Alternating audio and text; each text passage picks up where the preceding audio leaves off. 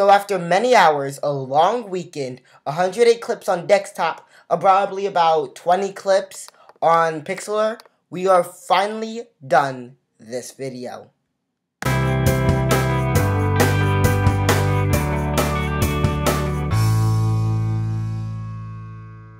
Hello guys, welcome back. It is Jay Johnson, and today we have another one of these project videos. In this video, I'm going to go over the movie, The Blue Kite.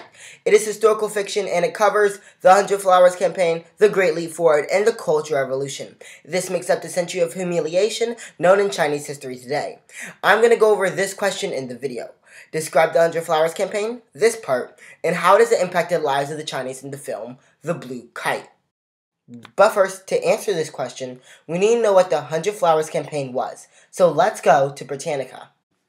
So, Britannica basically says this. Chinese leader Mao Zedong invited criticism to the Chinese Communist Party. With this quote in mind, let 100 flowers bloom and 100 schools of thought contend. Then the party began to signal that criticism has gone too far, but in reality it didn't really. Many people were just making suggestions, but by early July, the people who did make suggestions lost their jobs and were forced to do manual labor in the country, or were sent to prison, just for doing what the government told them to do, give suggestions to the government. Now, also to answer this question, we need to know what actually happened in the film. So let's get into it.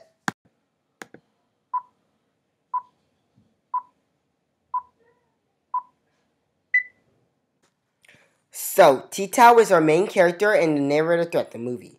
And the movie begins with the wedding between Titao's parents. Of course, Titao was not born yet. They had rented a place that had a landlord, Mrs. Lan. Later, Titao was born. But one of Titao's father's very stupid friends voiced an opinion that was under both of their names. Also, Titao's oldest uncle, vision is getting worse and worse, and he worries about his girlfriend. His girlfriend, though, was very close to joining the party, but realized how much of a commitment it is. Later, she leaves the party, and she did get arrested, but I think they're still together. Later, Titao's father has to leave, though. However, the movie doesn't specify exactly why. Titao's mother kept on getting letters from her father, until one day she got a letter informing her that he was dead. Titao's mother has to go to a labor camp to farm China's new method of farming. So, Titao goes to his grandma, and we are also introduced to Li, a family friend who takes care of Titao and Shushan, Titao's mother. Later, Titao's mom comes back. We learn that the idiot friend who voiced the opinion was, in fact, Li. Shushan misses her husband, but somehow does not blame Li. We also see that Li has an illness. The food is public and there is a shortage of food. The oldest uncle visits his girlfriend in jail. Shushan gets mad at Li, then she marries him for some reason. Really confusing. They survive the Great Leap Forward, and when New Year's comes, Li gets very sick. Then he has to go to the hospital, and later he dies. So this is the Cultural Revolution. Titao starts to grow up and become more of this, and less of this. His mom yells at him often. And by the way, his mom married another man, Titao's stepfather. Titao makes friends with his cousin, Nuni, by flying a kite with her. Titao is also part of the Cultural Revolution by joining a bunch of students to terrorize his principal. His mom doesn't really like this. Titao's father admits that he was a target for the Cultural Revolution and has to leave the family. However, the Cultural Revolution, they find him and beat the stepfather. Titao's mother tries to save him. And a fight happens when Titao also tries to save him and join in.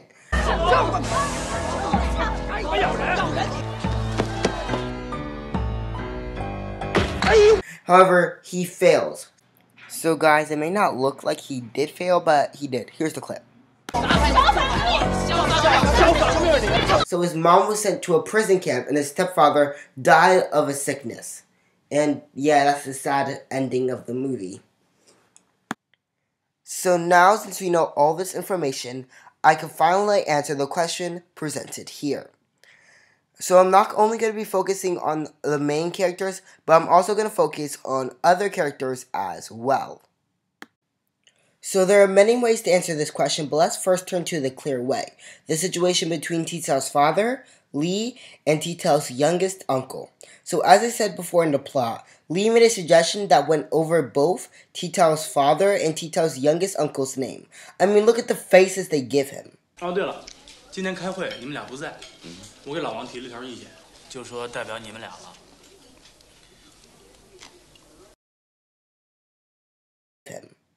They do this because they know the reality of the situation. They could be punished. Li does not. But we have to cut Li some slack, even though I did call him an idiot like 1,000 times, because Li is impacted internally because of this.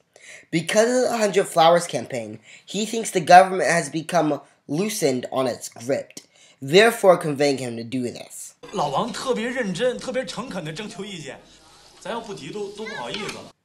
We also see the same with Shushan, Titao's mother. So guys, let's go a bit later in the film. 国栋，他回家什么也不说，从前天起情绪特别不好。他是不是？哎。 So we clearly see that Shushan is worried for her husband. Now this, I believe, is mainly due to 100 Flowers campaign yet again. Because I think the sadness Shushan claims her husband has is due to a worry of punishment by the government. Because at this time, many people were getting punished for speaking out. Because Li wrote that thing that was under his name, it's probably a worry for getting punished. Now, what is more interesting if we continue the clip. Now, what is important in this clip is this.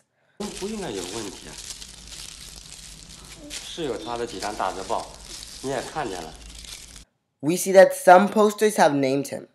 This, I believe, yet again relates to the suggestion that Li had made. According to the movie, that is the only thing that he could have been marked for. This suggestion made Titao's father marked on posters. These are the two major ways Shalong is impacted. But it goes bigger. As we know, this happens.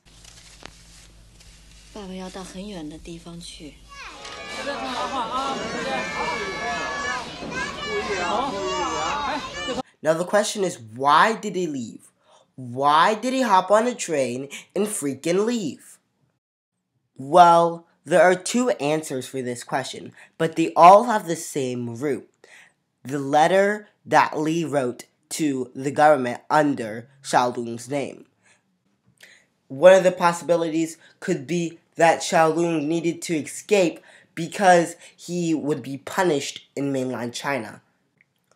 Another way is that he did in fact get sent to one of those labor camps and had to actually go someplace far away.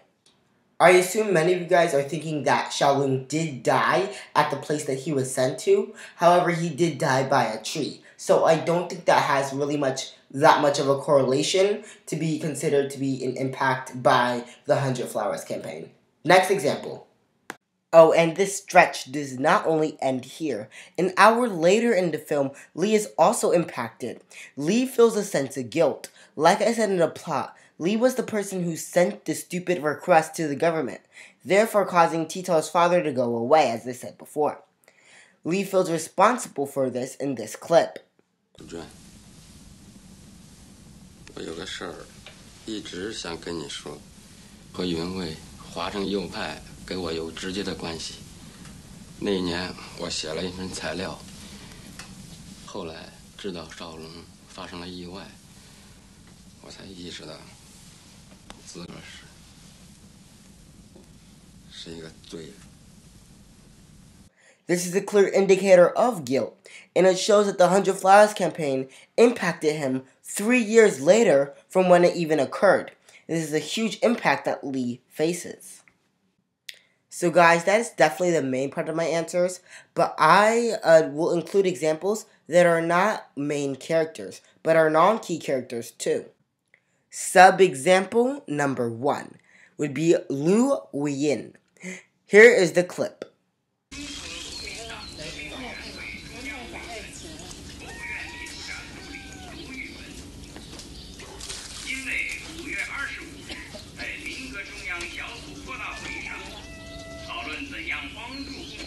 政府的时候，发表了一些与别人不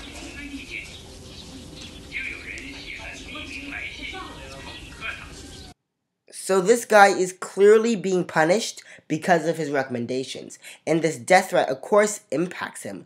I thought he was one of the non-fictional parts of the film, so I tried to look him up, but I got this. A Taiwanese politician and this lady, so yeah. Sub-example number 2 would be on this person, and this person. Okay, let's roll the clip. 陈树岩经常有对社会主义不满的情绪，他常常在同学当中发表反动言论。他和他的同伙郭铁生、李乃健操纵毕业班同学到教育局找领导提意见，其实他们提意见是假，妄图改变社会主义的毕业生考试制度是真。郭铁生，上台了！上！郭铁生站好了。对这样的极为反动的右派分子，我们就应该进行无情的批判，猛烈的打。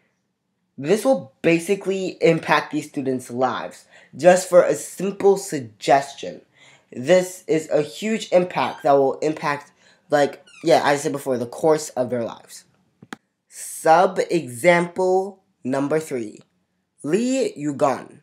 This is not the same main character Lee. This is a different Lee. So for the last time, we will roll the clip. 共清理出下列人员：参谋部张云平、刘少峰；作战部玉洁、肖俊、吴少全、李永刚；后勤。哎呀，永刚。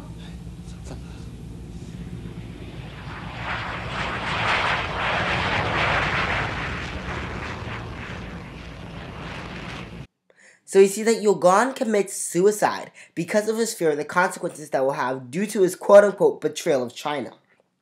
This just shows how extreme the consequences of China were and how people did not want to have these consequences. So guys, that is basically all my answers that I have. And yeah, this movie is also banned in China. So I hope this doesn't get banned in China. Yeah. Also, many Chinese individuals who are in China don't even know this event even occurred. This is sort of like a call to action in a way, because this issue of people who are Chinese not knowing a major part of their history in China is really problematic. So, yeah, this has been J Justness. If you liked the video, make sure to leave a like. If you like the channel, make sure to subscribe. This has been J Justness, and bye.